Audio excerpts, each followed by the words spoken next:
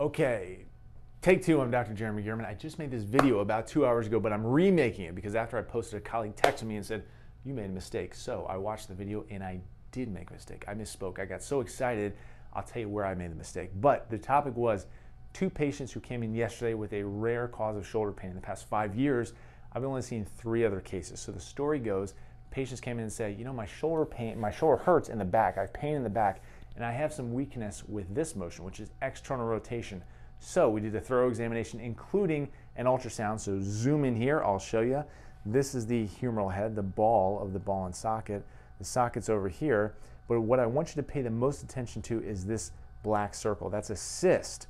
Where is that cyst? Let's spin the skeleton around. I will show you. Here's the ball of the ball and socket. Again, the humerus. Socket's over here. But look right here. There's a little hole. There's a little notch. That is the spinoglenoid notch. So let's review the anatomy. A little nerve called the suprascapular nerve comes up through here, through the suprascapular notch. It supplies or innervates the supraspinatus muscle, one of the 4 rotator cuff muscles. That's the one that engages in abduction, lifts the arm out to the side.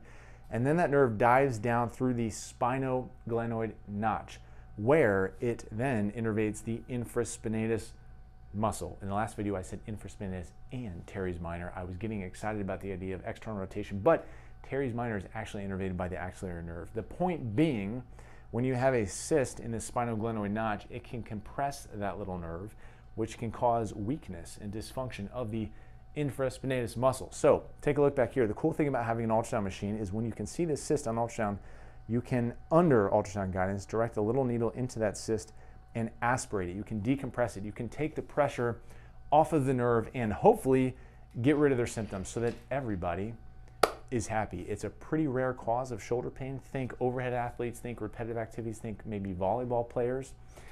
It does tend to be a test question though, on EMG tests, ultrasound, sports medicine, orthopedic tests.